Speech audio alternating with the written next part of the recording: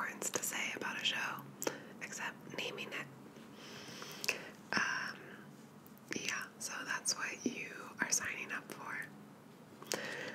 But I did make a little list of some of the shows I wanted to talk about. So I guess that's one thing I did. I did prepare a little bit, just a little bit though. Okay. Thank you for indulging me. Okay. So I guess I wanted to start off. I kind of grouped these very loosely. We have like live action comedies / dramas, mostly comedies. Then we have animated shows, animated comedies. Then we have reality shows or unscripted shows. And then we got some, for lack of a better term, I'll just say like popular shows that I don't have much to say about, but I just want to shout them out if you guys want to talk about them more, or if you guys have questions about what I think about them. And then I have two that are kind of like high quality guilty pleasures. Guilty pleasures are fine, but there's something about these that are a little soapy. You'll see. Okay. So I'm going to start off with, I'm going to start off with a weird one, which is the show about the show. It is on YouTube in its entirety right now, so you can watch it for free because it originally aired on, oh shoot, I forget, oh yeah, this Brooklyn cable show. Oh, there's notes about books on the back of this, don't mind that. This Brooklyn cable channel called Brick. And I don't know about that because I'm cool, and on top of it, I know about that because it's mentioned in the show. I heard about the show through a profile on the main guy that I read, like an article on him. So listen, the show is like this recursive thing where the first episode is about the guy pitching the show idea to the channel. And the second episode is about making the first episode. And the third episode is about making the second episode. And so on. And it gets complicated because it's very, as I said, recursive, it's self-referential. It's sometimes people who are involved in the project don't want to play themselves. So an episode may include the process of finding an actor to play the person. And then, like, so if his friend, he talked about the show with his friend. If his friend didn't want to play himself, he'd have to hire an actor to play his friend, which then the actor will play his friend for several episodes. But at the end of the first season, for example, they have a showing of the show, and the actors all go, but so do his friends and family. So then there'll be a weird episode where you see the actor playing his friend, and then the actor playing the actor who plays his friend, because the friend still doesn't want to be acting in it directly. It's just very complicated and fun and increasingly messy, especially because his name is Mauve. He seems to value truth, what he considers truth. By that I mean, like, he seems to value the most honest. He values giving the most honest representation of a story that he can. No matter how embarrassing it is, no matter how much it makes people hate him, no matter how personal it is, he wants to include it and share it and be honest about what it's like to. I think the way he views it is that he wants to be honest about what it's like to be alive. But it becomes problematic. Say his wife wants wants to have a real conversation with him about something that's important to her, but she doesn't want it on the show. She'll say, Kaveh, don't put this on the show. But he still wants to put it in the show, and will put it in the show. So, there are some tiffs because of that. More than tiffs, really, like, some people really butt heads. But it's always done with good intentions. It doesn't feel too... It can become kind of maddening to watch, but in a fun way, and it never feels like a big downer. It just feels complicated and messy, like life, and for that reason it's really good, and it's all available on YouTube, so I highly recommend checking it out if you have not heard of it yet, or if you're interested in things like what is truth, or recursivity, or anything like that. It's very fun. It's easy to binge watch too, because I think there are only 2 seasons, and the episodes are anywhere from 12 minutes to 20 minutes. Okay, let's see. Next on my list is Barry. I don't know how it took me so long to start watching Barry, but I just started this year, probably like a few months ago even, and of course I went straight through it. It's great. It's with Bill Hader. If you don't know, he is a hitman who wants to get out of the business and become an actor.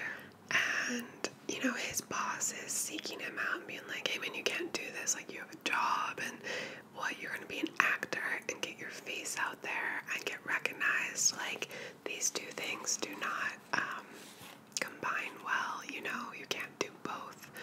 And so there's that complication. Like, he's finally found meaning in his life, but the one thing he's actually very, very talented at is, not that he's a terrible actor, but it takes him a while, but the thing he's excellent at is killing people, which is really messed up, of course.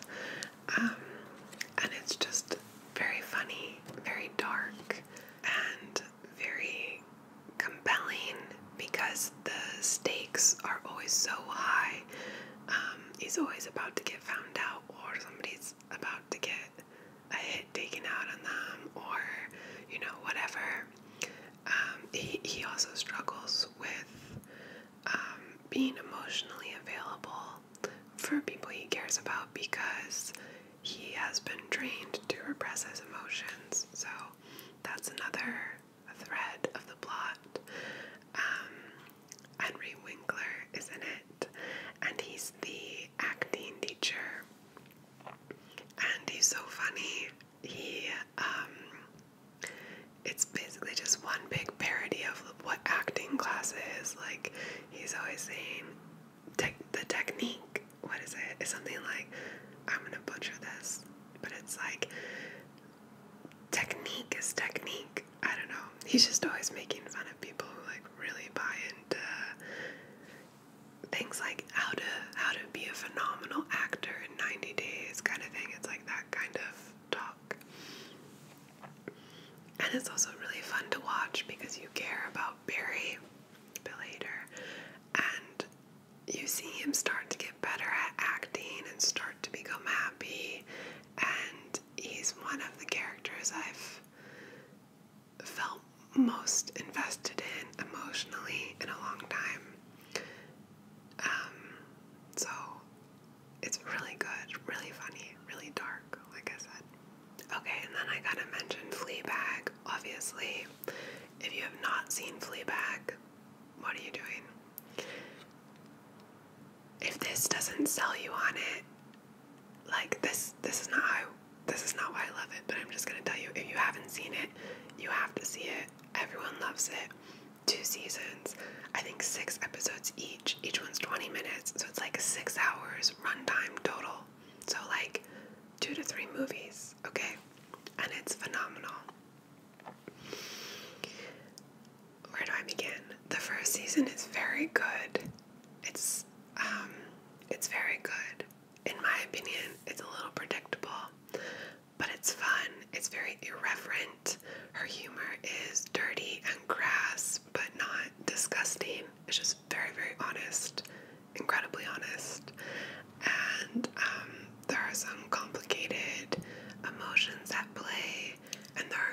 reasons for every character to behave in the deplorable ways they behave. Not that that excuses their behavior, but you understand them. And especially at the end of the first season, if you didn't understand already, it's confirmed why Fleabag, the unnamed main character, why she's so lost, really. She's unmoored. She's behaving kind of recklessly because she feels so much inner turmoil and isn't really processing it, basically. So that's the first season. Very, very good. Yes. But then you get to the second season, which is perfection. It is honestly perfect. Still darkly funny. Still got that irreverence, right? But these terrible characters, you actually see them start to change. You see Fleabag start to change. She has a massive crush on a priest, and just the taboo of that is really hot, the way it plays out. She thinks she's better and over her promiscuous chapter, but then she has a crush on the priest, who is, the biggest taboo of all, the one person she can't have, and that's why she wants him. And he's just so kind to her. And so their chemistry is really phenomenal. But then what makes it perfect is the way you start to see that her direct camera addresses, I'm trying to be careful so I don't spoil anything, but her direct camera addresses are really the way she's been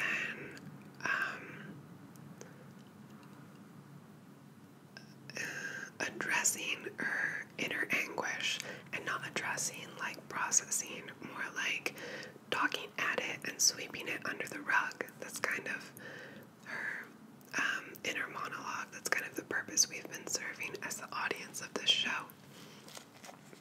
So you see her start to she's still addressing us, the audience, the camera, in the same way, but the emotion behind it is different, and you see her start to shift and start to get better, even as she lets her guard down, and as she lets someone in too, and like lets the priest help her, and lets the priest see glimpses of the real her, which I don't think even she has seen in a very long time, because she's so bent up about this terrible thing that happened. And if this makes it sound dramatic, it's not. It's all this substance, while still being outrageously funny, still irreverent, as I said, will make you uncomfortable in the best way, because it's just so ridiculous sometimes. And all the characters are absolutely bonkers, and it has Olivia Colman.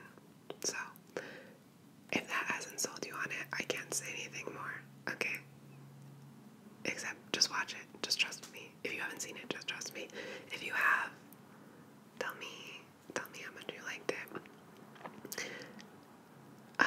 I keep trying to talk slowly, but I get excited about some things, like Fleabag, so. Okay, let's see.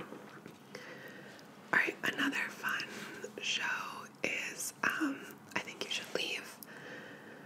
Don't have much to say about that, except, it's a sketch show. It's kind of like cringe humor.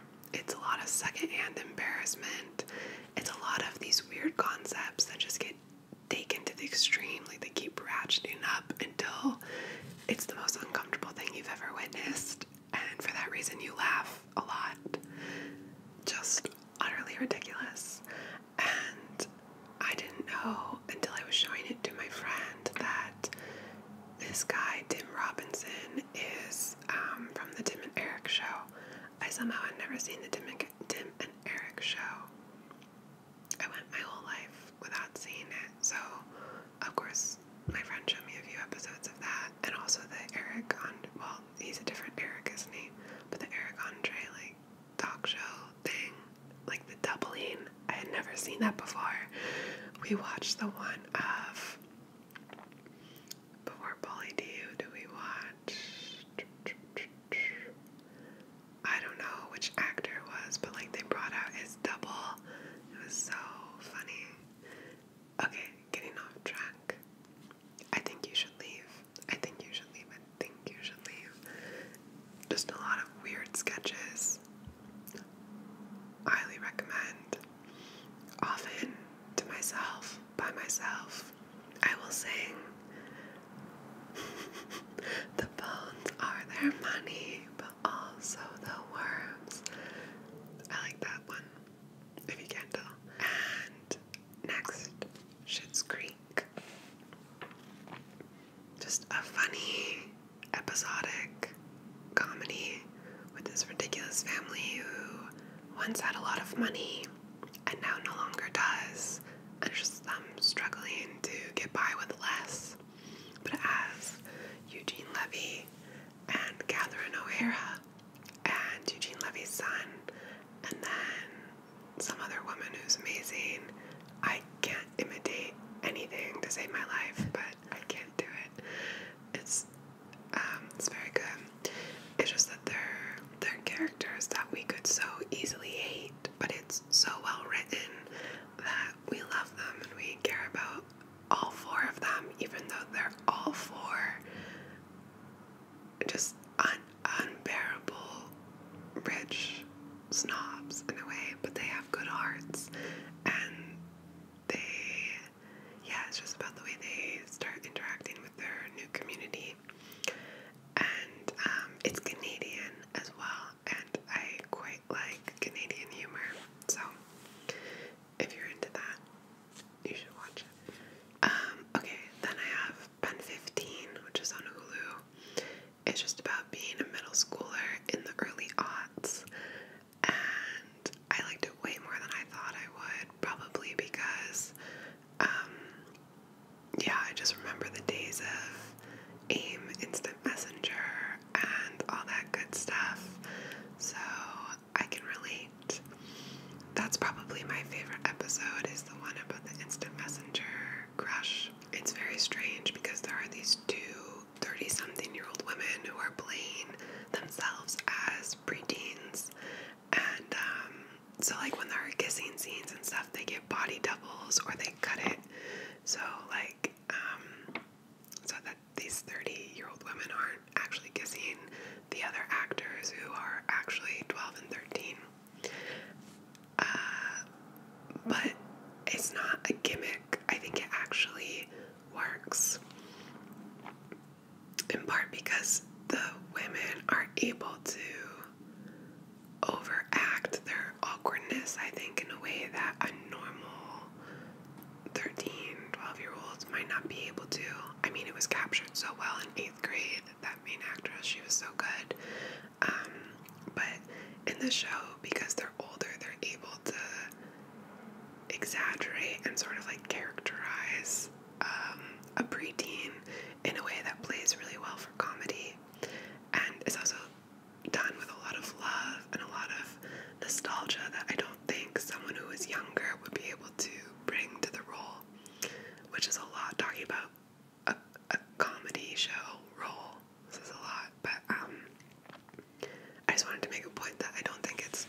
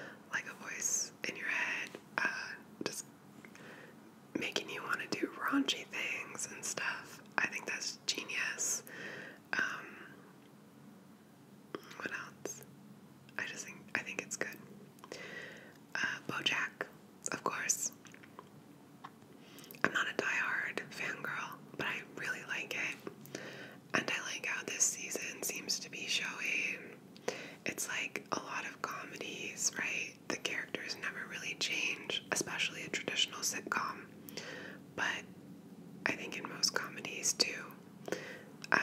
They don't really change. Talking about TV, not movies. They always stay the same at the end of the episode. And I think that's true of BoJack too, but you see the characters wanting to change and trying to change and struggling to change because they're bad people or have bad habits, or are bad to others, right? But they're just kind of knocking their heads against the wall. BoJack in particular, trying to change and failing. I think that's the genius of the show. Especially because it actually has a traditional sitcom in it, to the extent that BoJack was like in that sitcom when he was younger, right? That's why he's a famous actor. And so I like that this last episode we see him, at least where it's paused right now, right? Because it's not all out yet. We see him actually making changes. Like, he just made amends with a bunch of people. He let his hair go gray. He's teaching, right? And then we also see the pot starting to boil over, though, in terms of the repercussions of the things he's done in the past coming to get him anyway. And so I think that's really affecting, right? To see someone finally change and having to face the consequences anyway and maybe fall back into their old ways. I'm not sure yet how it will play out for him. But I like that he's being held accountable for his actions, because for a while there, in between seasons, it just felt like it was this asshole horse doing whatever, feeling bad about it, doing some more bad stuff, like just being just terrible over and over again. But he's actually having to reckon with it, which I think is important for the characters. Then we got Rick and Morty. Nothing to say. Super fun. Yeah. Could talk about it forever. And then this one's a little more of an outlier. Tuca and Birdie. I thought it was a fun show. It's kind of like a mix between BoJack and Broad City. BoJack in the animation style. It's kookier than BoJack, but it's a bunch of animals in this animal world. And the animations get kookier, kind of like Broad City intros, or when the girls are high in Broad City. Kind of kooky like that, and it's about a friendship between two birds, kind of like Broad City as well, and they go on adventures in the city, kind of like Broad City. And like in BoJack, there's this dark event kind of hanging over one of them that you don't find out about until the end of the first season. So that's why it makes me think of BoJack and Broad City. And the voices are Ali Wong and Tiffany, how do you say your last name? Haddish, right? Yeah, sure. So it's fun. I recommend it. Okay, unscripted shows. We got Queer Eye. And all I'll say about that is I don't know why, but I cry. Not every episode, but every other episode. And that's saying a lot for me. Not that I never cry, but for TV to make me cry. Yeah, so they're really doing it. Then I got The Bachelor. I keep threatening you guys with a Bachelor ramble. And one of these days it's gonna happen, because I could talk about the production of that show forever. And how and why they pick the next lead. And I have a story from a friend too that's really sketchy about just the producers and how they operate. Yeah, just so I watched that show. I think it's an interesting mirror of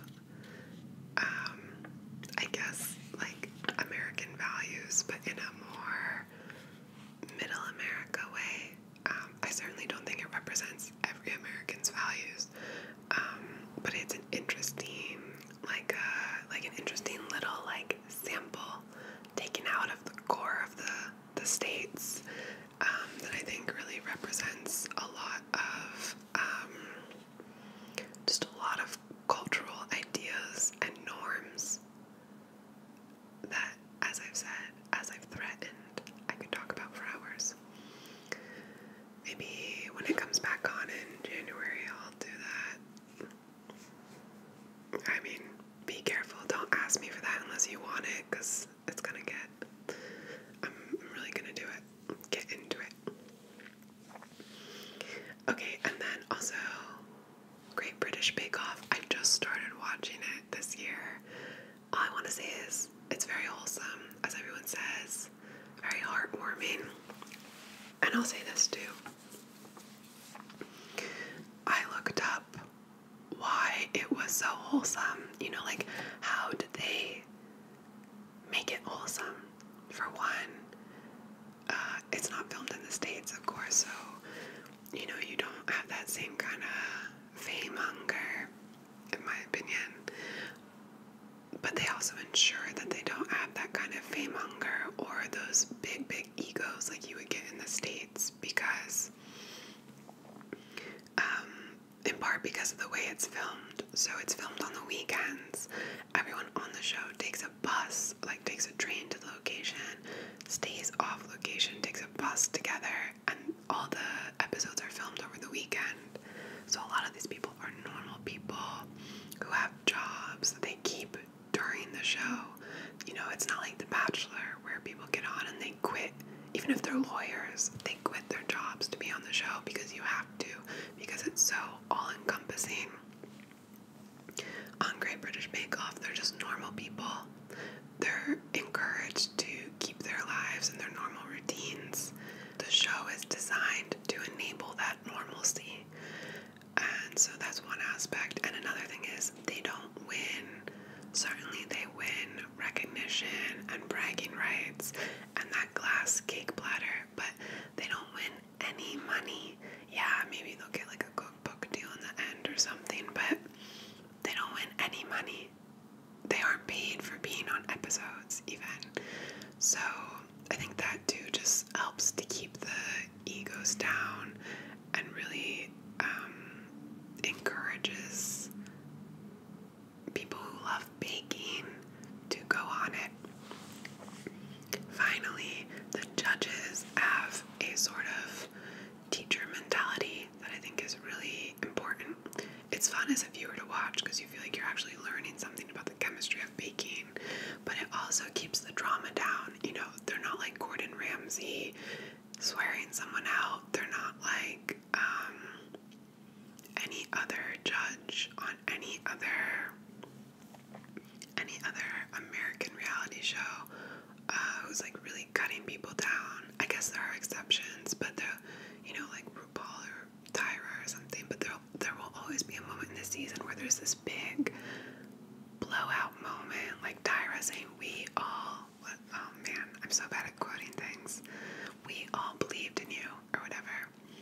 That never happens on the Great British Bake Off.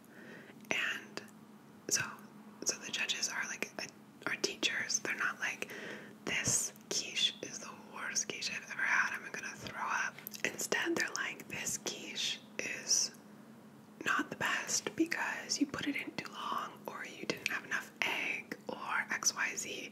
If you use more egg next time, the result will be this. So it's always instructive. I think that makes a difference. And you can just see that there's like a atmosphere of support. The other contestants, if they have extra time, they help each other. They encourage each other. They applaud for one another when someone does a particularly good job. If someone spills something, they try to help if they can. And I really like that supportive spirit. Okay, so that's my little dissection of that. So the next section on my list is just popular shows I wanted to shout out, essentially. If you want to talk about them more, we can. I don't have anything particularly insightful to add. I thought Stranger Things was fun. I thought Game of Thrones was fun. Of course, I watched that.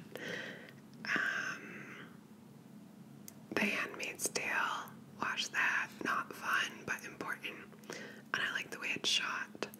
I guess I could talk about that, but this video is long already. And Big Little Lies, also fun. Not that fun, but you know what I'm saying. A good watch. And Meryl Streep's fake teeth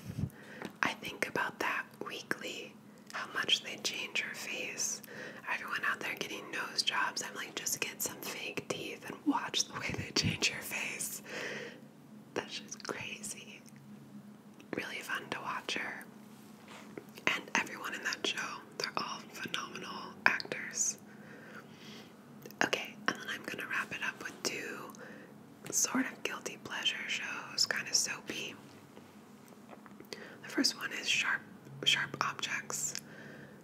I really liked the way it was filmed and edited, the way that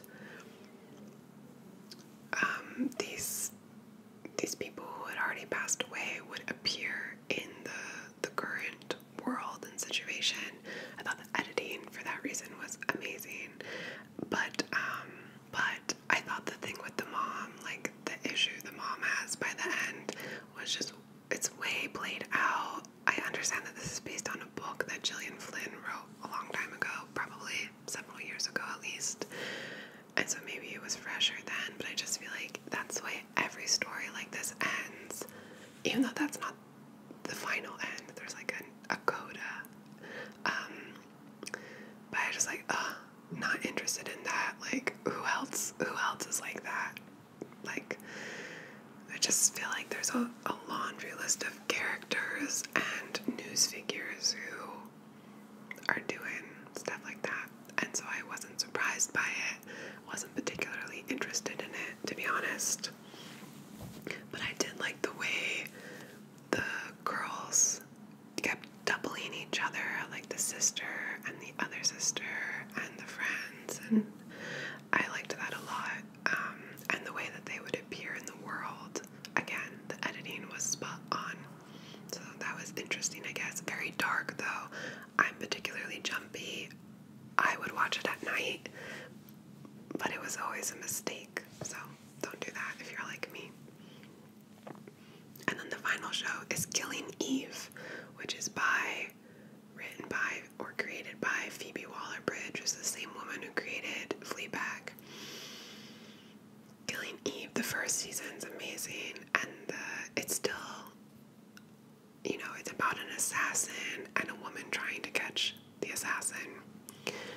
So it's still it's got its roots in procedural shows, but it's better written than that. It's more sharply written than that. And my battery is about to die. So let me wrap this up. I think the second season is soapier, however still enjoyable. And the last thing I'll say about it is that the music, I don't know who's picking it, I could find out, but the music choices are always phenomenal. Always. So good. Watch it even just for the music, and for Sandra Oh, and for Jodie something, the woman who plays the assassin. Watch it for those 3 reasons. And Phoebe Waller-Bridge. Watch it for those 4 reasons. Okay, my camera's about to die, so I will say goodbye to you now. And someone just started some laundry. Thank you for listening. Let me know what TV you're watching, what TV you're loving.